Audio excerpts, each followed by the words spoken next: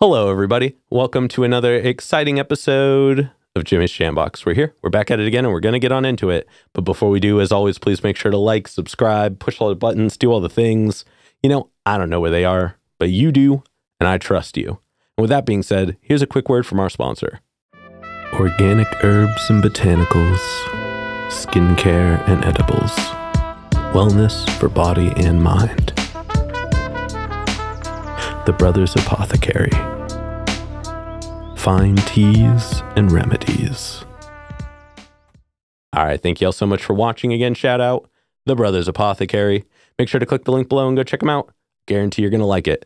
Make sure to use code JAMBOX for 20% off and a free gift. And with that being said, let's go ahead and get on into it. Here is today's guest. What's going on, everyone? It's Mat Randol. Hello. Thank you so much for joining us. Why don't you tell us a little bit about, who you are, where you're from, what you do, give us that like Tinder profile of your involvement with music. What's going on? This is Mat Randol here. I'm from the north side of Portland, St. John's neighborhood to be exact. Music started off early for me, as early as I can remember, just hearing California Love by Tupac and Dr. Man, okay. That's really what kind of set me off on this journey. And then, getting into it, middle school, high school, just started writing, trying to explore how to record it myself because I didn't want to pay somebody else's studio. I wanted to have that. Have that experience yourself. You know what I mean? And it actually paid off, and I'm still audio engineer, and I'm still a hip-hop artist. Oh, hell yeah. To this day. What, around what time was that when you started doing learning how to record yourself and things like that?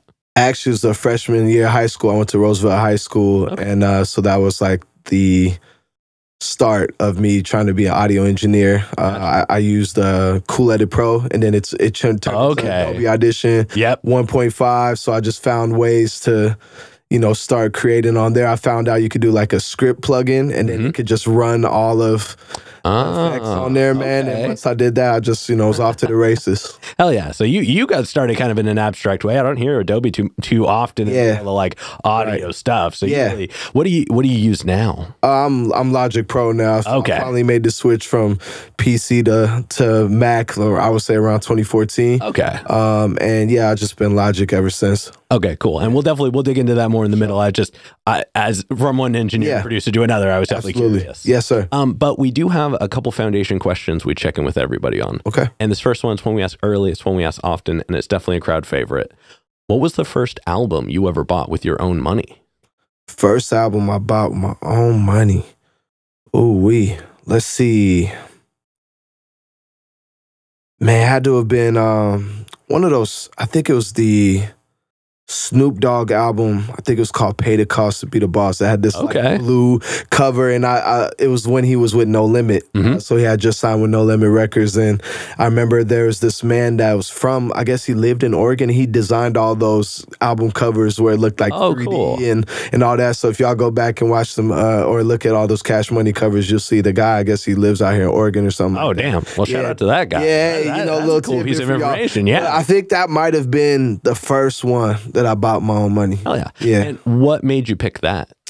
Oh, man, Snoop, to this day, he's probably the most recognizable figure in the hip-hop world. Very much He's just such a cool, he just wanted to emulate that. He just wanted to be that smooth, and he was dope, he still is. But really back then, he had a lot to prove after he left Death Row, you know what I mean? So he was, he was in his bag. And even now, I can't think of too many other people that actually sound like him. Oh yeah. He really had such one-to-one. Iconic tonality. Exactly. And approach that even if you copied his style, you didn't have his way of speaking. And if you try to copy his way of speaking, you definitely didn't have his style. Facts. So that's, I never really considered that till now, but definitely an iconic man. I always look at people that, that you could tell they're one-on-one, you know, and that's what I always strive for with my art and just how I carry myself individually anyway. So, oh yeah. No, I love that. Yeah. And then what was one of the first live shows you ever went to? That was like one you wanted to go to. So you saw it was happening, you got tickets and you went to it. Yeah. I would say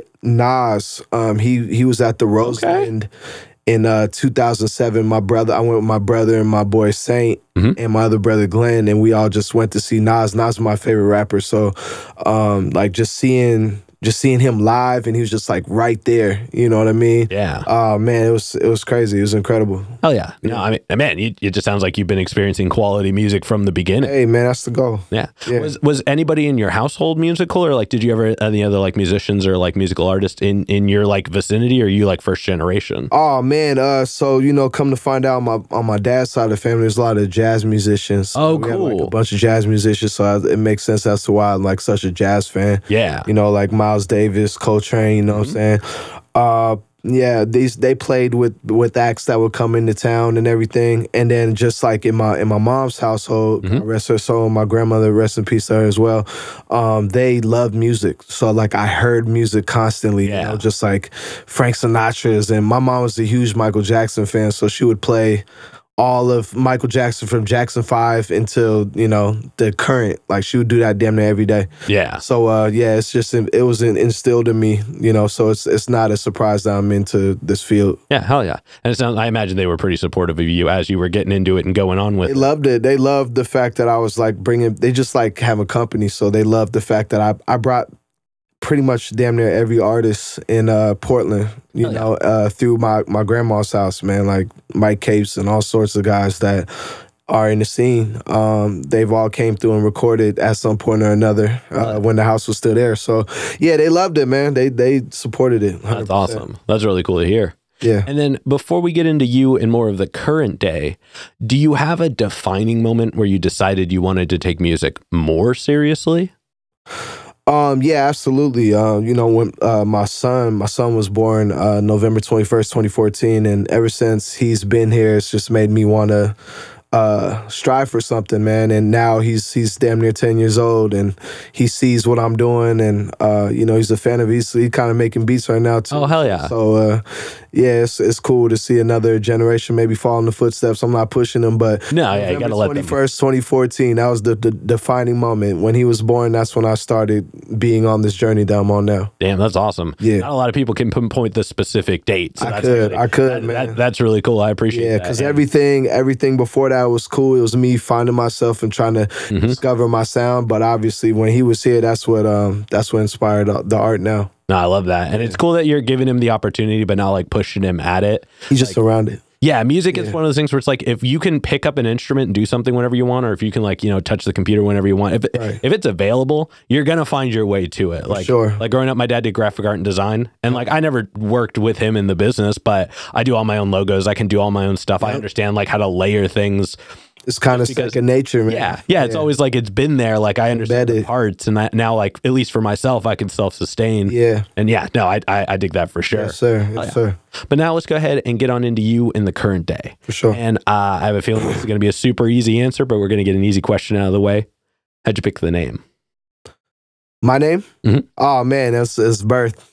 Since birth, my name is Matthew, but my mom spelled it with one T, and Randall spelled the way it is. So it's like my name already is a little different when you see it. Yeah. And people always gonna spell it with two T's anyway. I try to tell my mom that, but Mat Randol, my name is my name, and it's just the best way to show up as an artist. Just give them who I am. Oh, yeah, I love that. Yeah. Was there ever a point in time where you went by any kind of stage name, or have you just always been? Yeah, man. I used to go by Chosen One. Okay. And that was like middle school, and then LeBron ended up getting it tattooed on his back, and I said, nah, I'm good. I gotta cut it. And then I cut it down to Chose, and I was like, Young Chose and all that. My boy Craig Doby, he still calls me Chose. So there's like certain people in the North that still call me Chose, which is hilarious because I stopped going by that in 2011. Yeah. So it's been a long time. Hey, sometimes a nickname just sticks. Yeah. But yeah, it sticks. So, Chose, that was the defining era to who I became. If it wasn't for Chose, it wouldn't be me right now. Fair enough. Well, hey, I mean, Your name now is pretty solid, and it's definitely it's cool because it is unique, but it's not difficult to say. You know, sometimes people are like, "Here's this abstract spelling," and you're like, right, why are there 3 P's and why are they all silent? Like, I hear you. You know, so it's cool that yours stands out, but it's still easy to find. Like, you know, you could search it quickly on Spotify, quickly on Instagram. That was the intention, man. Because like when I was going by Chosen One, there's so many people that pop up on Google, and back then it was MySpace. That MySpace era really like got me where I'm at for real. Because I learned how to market. I learned how to find people in different cities I could send my music to and all that. You know, so when I type in Chose, it was like 1,000 of them would show up. Mat Randol, it just works perfect. Hell yeah. Yeah. Man, I don't think enough people that at least were around for that era of it give MySpace the credit it deserved for creating a lot of opportunities for like music specifically. I'm telling you, I found a formula. Like, you know, I created like a script where I would kind of like, all right, so this was my thing. I'd look up a zip code in a city. Okay. So I like LA. I find all the surroundings area code, zip codes in LA. You could put that in, and then it's just I'm targeting like women. So I was just like, I'm adding all of them and send them a message, and some of them will respond and they wouldn't. Yeah. You know? And that's kind of was my marketing plan. Like, women consume music, they purchase music. So I was trying to target women all across Miami, New York. I was just trying to like think of different cities. Yeah, the places where music is big. Exactly. So that's how I started learning how to like target marketing and starting how to like promote yourself and everything. And so that if it wasn't for MySpace and that music generator, man, it wouldn't be me right now for sure. So I give MySpace all the credit. Damn, hell yeah. Shout out Tom. I was gonna say Tom wherever you're at. Yo, Tom. Thanks, dog. Appreciate you. Tom, thank you, bro. Hell yeah. Now let's go ahead and let's talk about your writing process. Okay. And we're going to break it up into chunks, but we're going to start right at the beginning. Okay. So when you get inspired, you're ready to make music. What are some of the things you do to get a track started? Man, shoot, I play the beat, man. You know, do you usually make your own beats? Do you have like other people's on hand? I wish I could say I make my own beats, but I have shout out to all my producers, man. Y'all are amazing. Wouldn't be Mat Randol Sounds without my producers. So they get all the love and respect. Luckily, I started off with instrumentals. So, you know, obviously I'm rapping on like In the Club and Wanksta and all this crap, you know what I mean? And then, you know, you kind of prove yourself on mixtapes. Yeah. To the point where you get producers that believe in you. So now, you know, it's like 5, 6 of them that could, you know, anytime. So I'm playing the beat. I have to like just sit in my space and like really just commit to sitting there. Oh, MySpace reference. Hey, MySpace, come on. See, it's all on time juice. Just like really sit there and just like let it play. I'll just let it loop. And I start mumbling cadences. Okay. And so like I'll mumble the cadence and, you know, I'm able to record it. So I could just like go up there and mumble it and record the cadence. Yeah. Or for me, I'm just kind of like mumbling it and then I just fill in words. Okay. So that's kind of how it go. And I don't know where it comes from, man. Like, I don't know. No, I mean, I just let it lead. I just let it go. I just let I used to write, but obviously like the phone, I'm typing on my notes, my notes app or whatever. And I just let it do its thing. Oh yeah. And that's kind of how all my songs are created.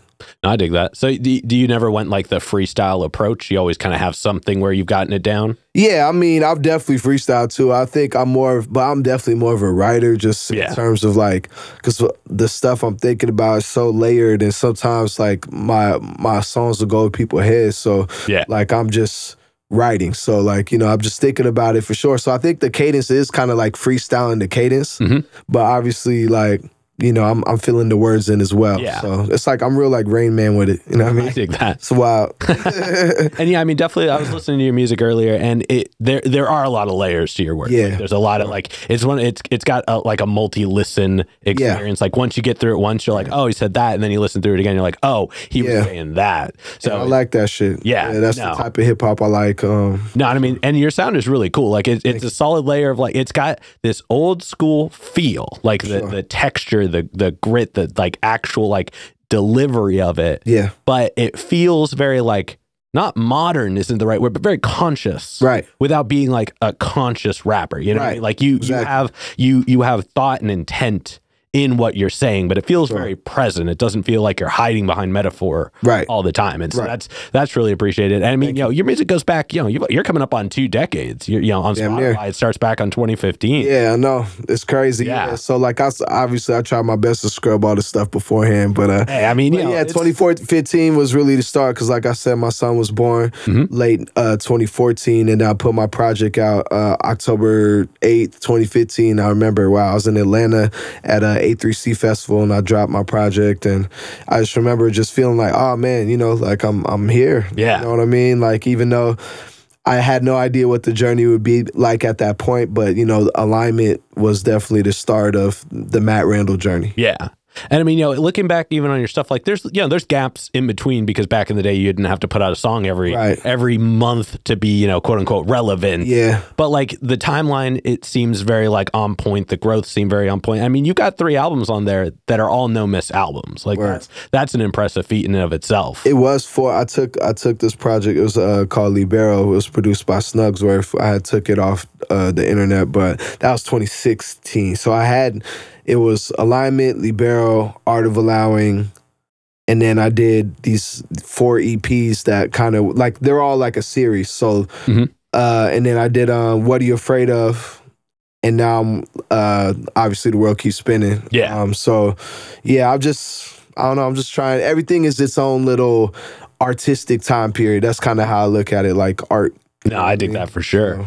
And I mean, you've also got a ton of features. Like, nearly every song. I mean, and like just a few of the names I recognize: West Side Boogie, Boca. Yeah. I mean, is it Selah? Selah, yeah. Selah is definitely featured on a ton of, and I mean, so many. Like, I could have written down all of them, but then Milk, the whole shout out would have been there. Everybody, yeah. I just love working with everybody. Like, that's one thing I love to do. Is like, I have the studio, so. When you bring people in to record and they find out that you rhyme too, they're like, oh man, get on this. Yeah, exactly. So it's like an easy way to kind of like sneak on. I like being in other people's worlds. And again, that's another promotional tactic, right? Because it's like, if you kill a verse, Boca's listeners or Boogie's listeners or whoever's listeners might be like, oh man, who is this Mat Randol guy, Yeah. So I definitely...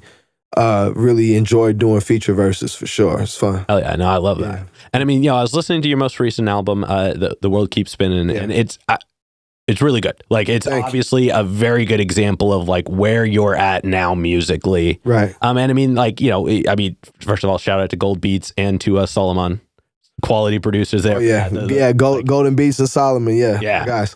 Oh, sorry, I mistyped there, but yeah, no worries. Golden Beats. And I mean,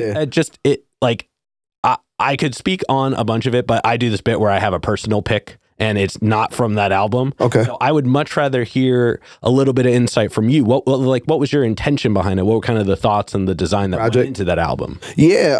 So it's like you said, it's funny you said coming up on 2 decades. So my company is called New Beginning Global. So NBG, I say it all the time, or Globe.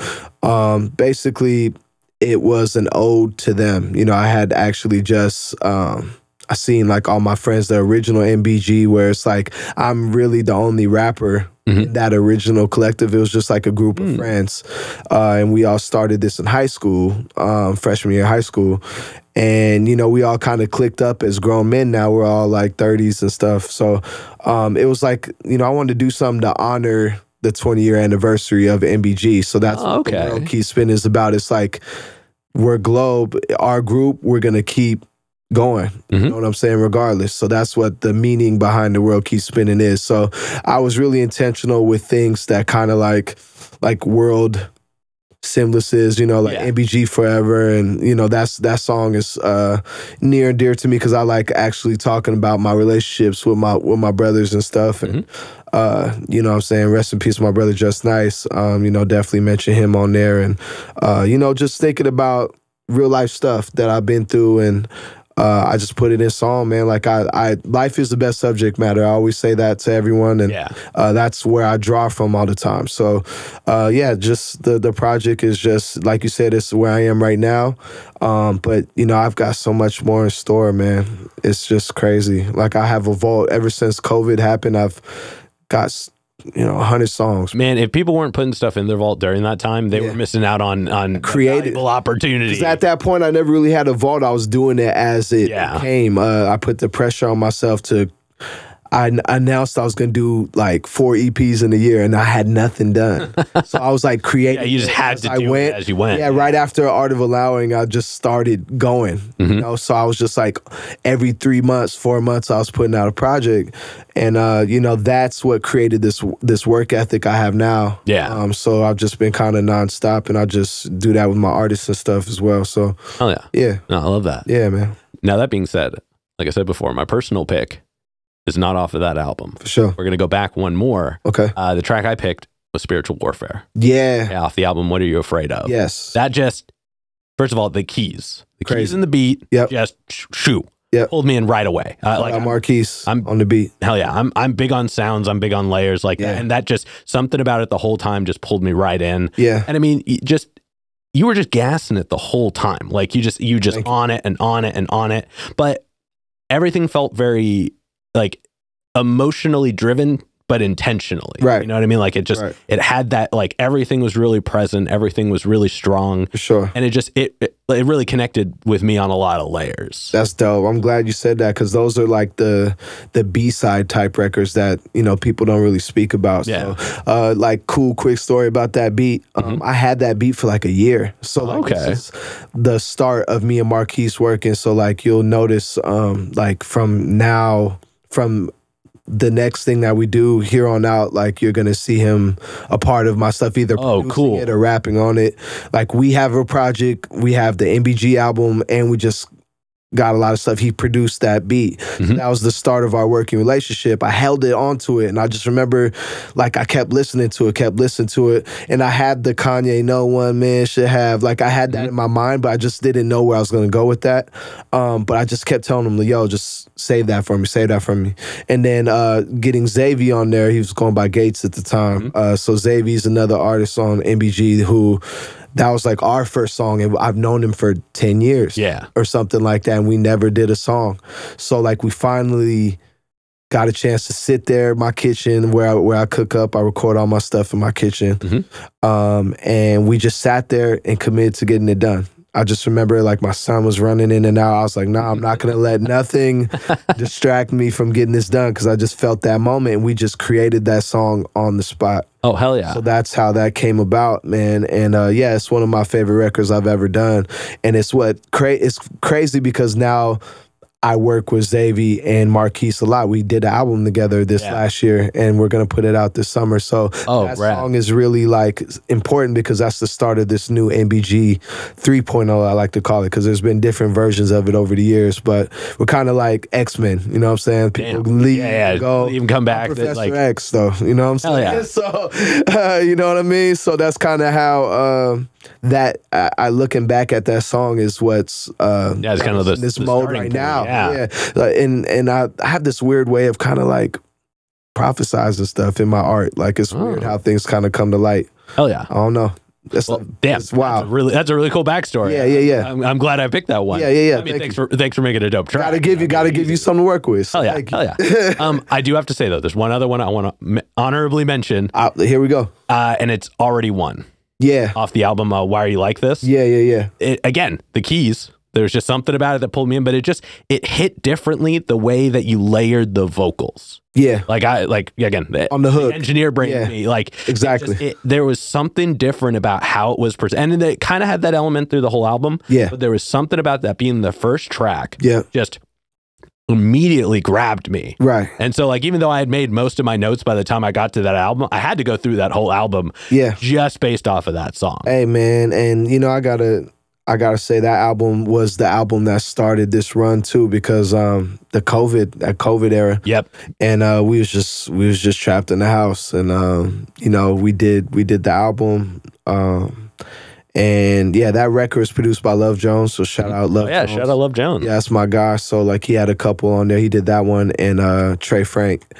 So yeah, when I heard that beat, man, I remember like the way I layer my hooks. I listen to like a lot of Kid Cudi and stuff. And I noticed he does this thing where he's not singing really on key. Yeah. But like he'll have a high, he'll have a mid, low, and like I just kind of mix it up, it just depends on how many layers I want. I might have done like 9 stacks. Yeah. On that, but it just makes it more big. And I really enjoy creating like stadium types anthems. That's the type of songs. My genre of music, I call it impact music. So like I want to make an impact when you hear it, and that's how I wanted to impact your life in a certain way. So yeah, that type of record definitely falls in line with the type of stuff I like to make. And I appreciate you saying that. That's another good one. Hell yeah.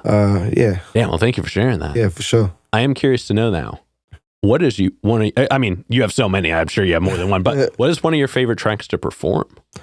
Favorite tracks to perform? I would say, I'll take it back to my first project, Calhoun Ave, since it's where I'm from. That's where my grandma's house was. That's where all my musical journey started.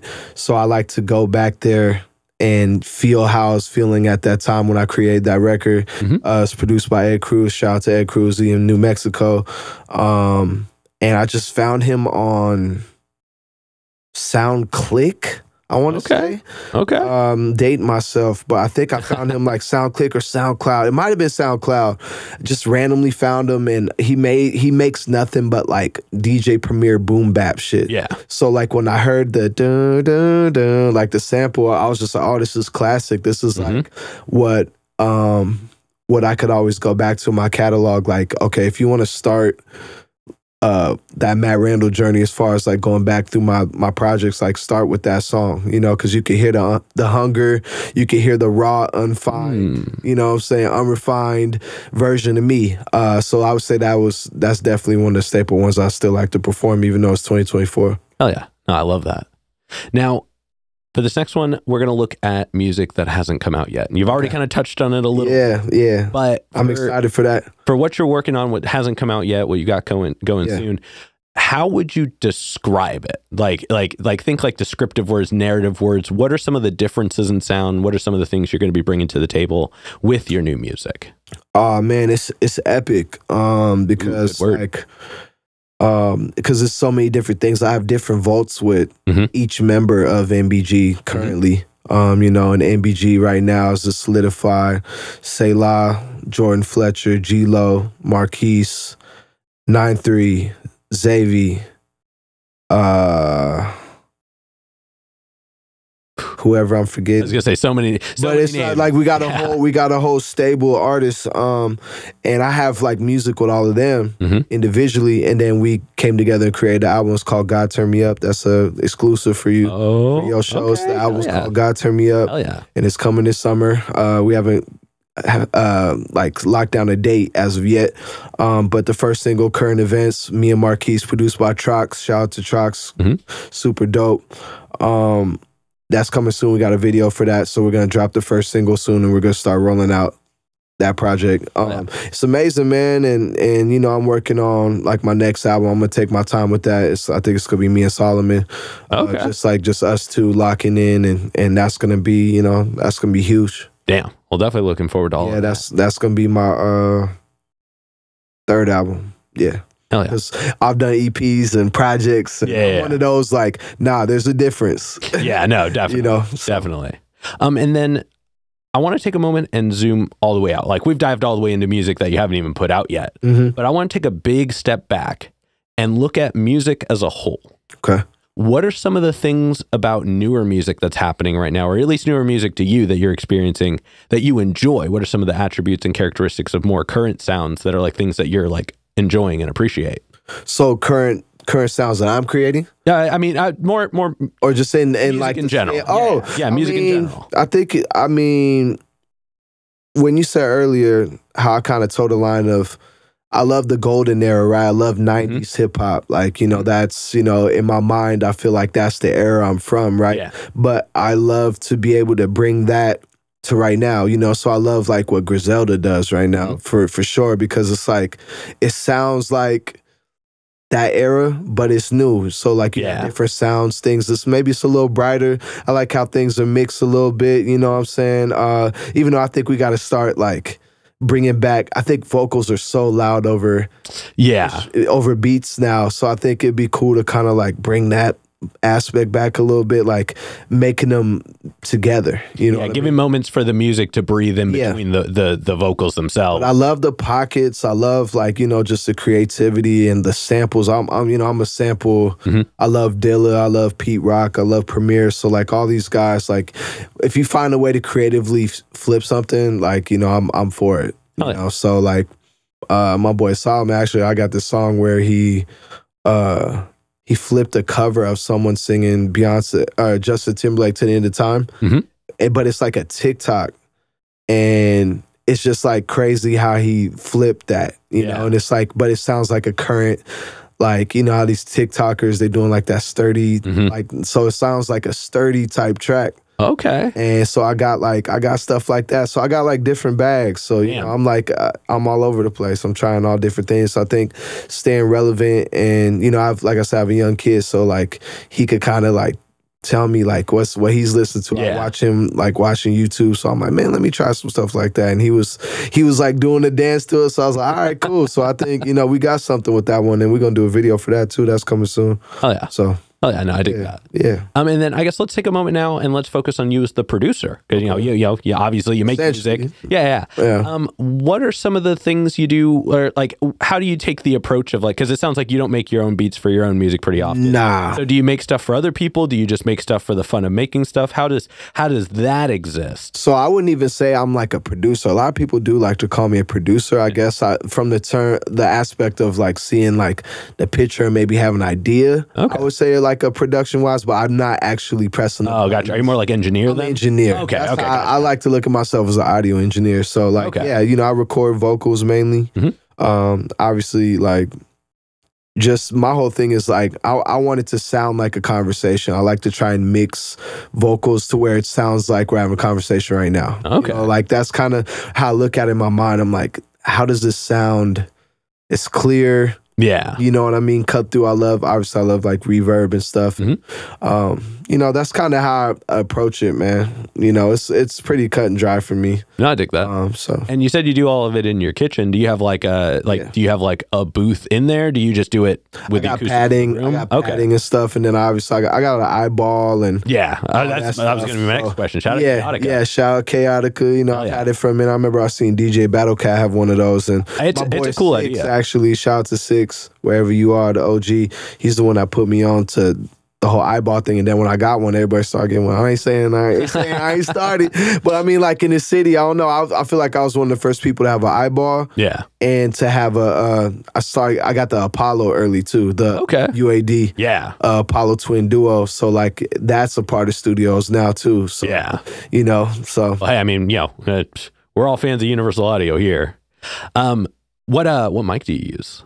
So yeah, I just shout out my guy Isaiah Sims. He put me on to Warm Audio. Ooh, okay. I have a Warm Audio W87, I think it is. Yeah, they're U87. U80, yeah, exactly. So I love that, man. It's been sounding really good.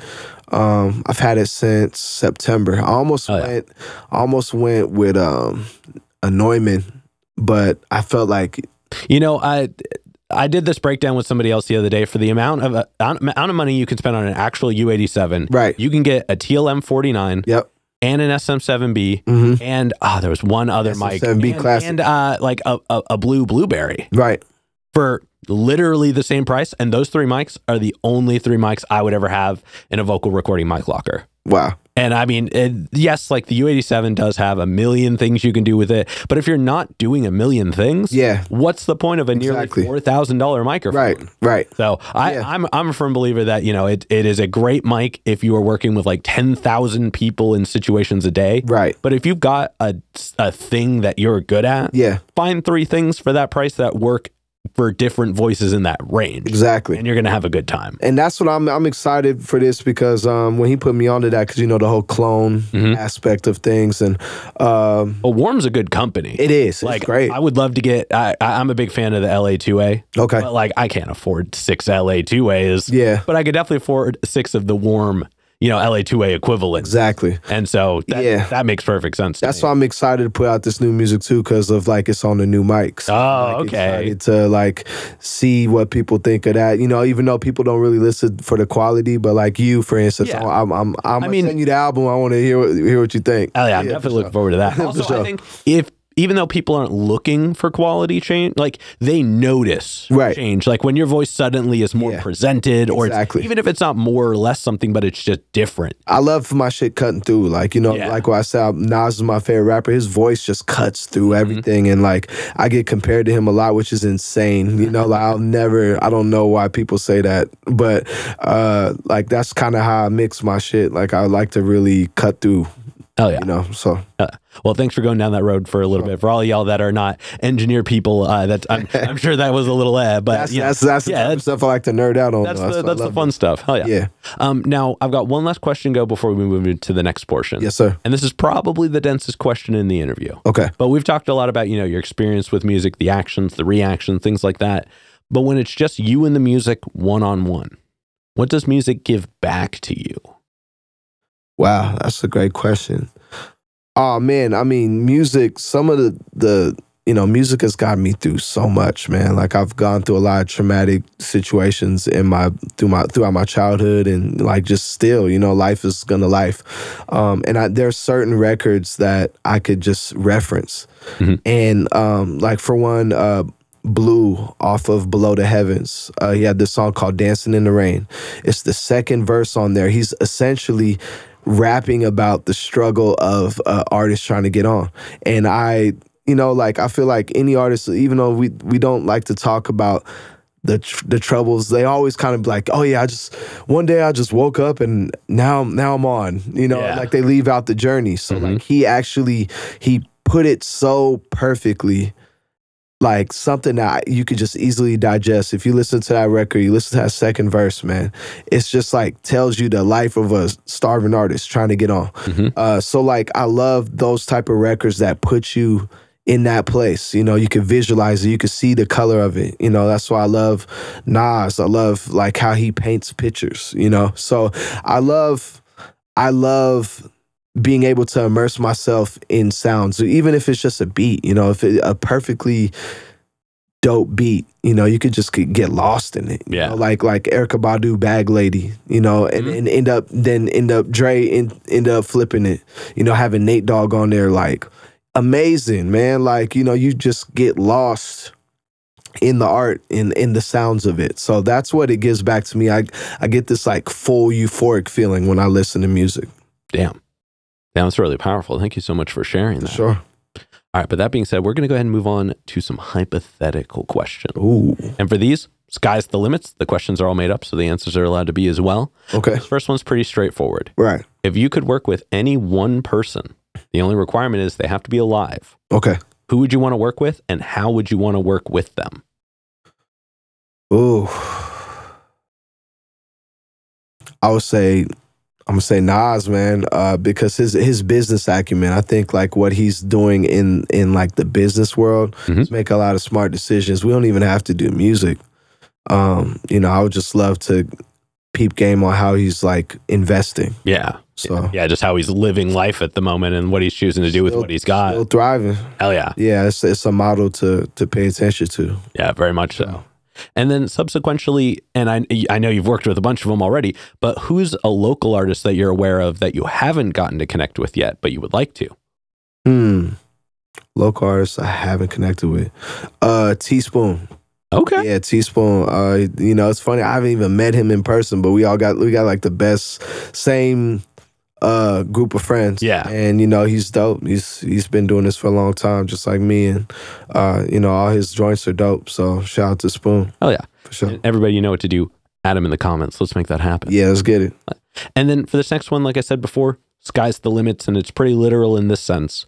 But if you could perform anywhere in the world, and you wouldn't have to worry about crowd access or building stability or power, guaranteed the best lineup, guaranteed the best show, and it doesn't have to be a venue. It can be anywhere. Where would you want to perform? Man, whatever. I would love to bring Woodstock back. Okay. And then just like perform. I want to perform at like the biggest crowd. I remember DMX performed at Woodstock, and like he had everyone in that motherfucker. Yeah. Like just going crazy. And it's hard to like follow up DMX's energy, but that crowd. Yeah. Yeah. So like somewhere with like a crazy crowd. Okay. You know, so like, like that Woodstock festival he was at, that would have been a dream to perform at for sure. Hell yeah. Yeah. No, I dig that. Yeah. And then to wrap up the hypothetical questions, if you could get one more album from anybody, they could be alive, they could be dead, they could have not put out an album in 100 years, they could have put out an album yesterday. Who would you want an album from? Man, God rest Nipsey Hussle, because it's a crime, man. It's a crime. Because his albums and his projects before Victory Lap were amazing. And I had the chance to hear what he was working on next, a little bit of what he was working on next. And man, Nip. Damn. Yeah, Nip would have been that. Just him being able to continue on was going to change the world. Yeah. For sure. No, I appreciate that he is regularly becoming for the longest time the answer was always somewhere along the lines of Eminem for like every musical question, but slowly he has been showing up more and more as the recurring answer, and I really appreciate that. The man, he just moved differently, you know what I mean? He spoke on things in ways that I think that, you know, a lot of people didn't really bring to the front, and so I fully agree with you. For sure. But with that being said, we're going to go ahead and start wrapping this up. I know you've already touched on it, but what can we look forward to between now and November? Now November, so we're gonna definitely put out that NBG album, God Turn Me Up, this summer. First single, Current Events, me and Marquise, coming out soon, produced by Trox. Got the video to go with that. And just probably popping up on features, doing shows. I do my event in the summer. It's a back to school drive called the Kids Outside Festival. Hell yeah. So it's in George Park. We raised $4 million to remake the park there. So, you know, I'm really proud of that's, you know, inspired by Nipsey. Like, what can you give back to your community? So that's really like a passion project of mine that's, you know, actually been the best thing I've been a part of. Yeah. And music, it started off just me being a music artist and like finding out ways to, you know, be on my platform, you know, share my platform for good. So, create a positive image. The Kids Outside, you know, we're looking forward to Kids Outside Festival, Saturday, August 24th, 6:30 p.m. It's going to be the weekend. It's going to be a great time. Bring your kids. It's family fun. And, you know, it's going to be a great time. And, I'm just going to be just performing and creating. Always stay in the studio and always trying to work with artists. So if y'all need studio time, tap in with me. All the socials and all that. And, I'm just going to keep going. Oh, yeah. As long as I can. No, I love that. Yeah. And then for this next one, actually go ahead and look straight at the camera. Tell everybody how they can find you. Yeah, you know, Google me, man. MatRandol. That's Mat Randol. You know, I got IG, Twitter, or X, whatever y'all call it. Spotify, Apple, everything. It's Mat Randol, some version of Mat Randol. You know what I'm saying? Love to hear from y'all, for sure. Thanks for the opportunity to be here. Yeah, definitely. And we've got one more question to go. Oh, I'm sorry. Any other plugs, any other shout outs, anybody else you want to put on while you're on here? Yeah, I mean, shout out the whole NBG, man. We about to be dropping. You know, like it's incredible, man. You know, we got projects from Jordan, Selah, Xavier, Marquise, 9-3's working. We're going crazy. So shout out to the whole team, shout out the whole city. You know what I'm saying? Like everybody keep doing their thing, finding their voice, finding their way. Hell yeah. Sure. Now that being said, we've got one last question to go. Yeah. But before we do, I'm going to steal the camera for just a second. Okay. As always, y'all, please make sure to like, subscribe, push all the buttons, do all the things. You know, I don't know where they are, but you do, and I trust you. And one more shout out to the Brothers Apothecary. Make sure to click the link below and go check them out. Guarantee you're going to like it. Make sure to use code JAMBOX for 20% off and a free gift. And with that being said, the final question. And this is entirely up to your interpretation. But what is an album you feel is more on the obscure side? So it's a deep cut. It's one that not a lot of people know, but it's one you think everybody should know. And I mean, you've been dropping some quality names from back in the day already. So I'm sure you've got something up there. You know, it's crazy.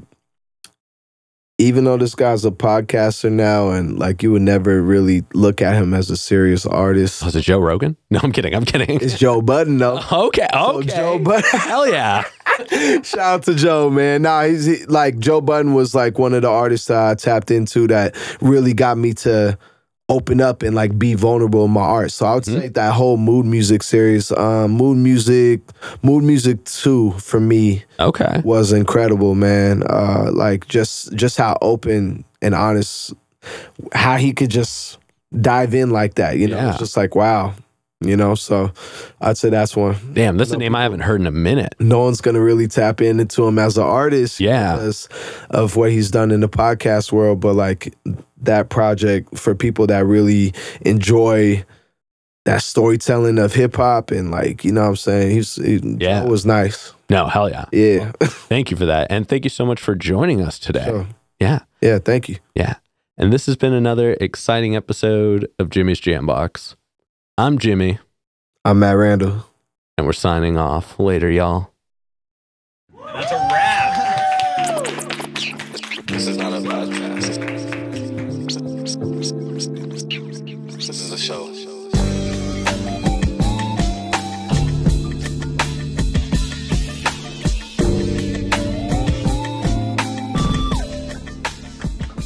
Keep jamming.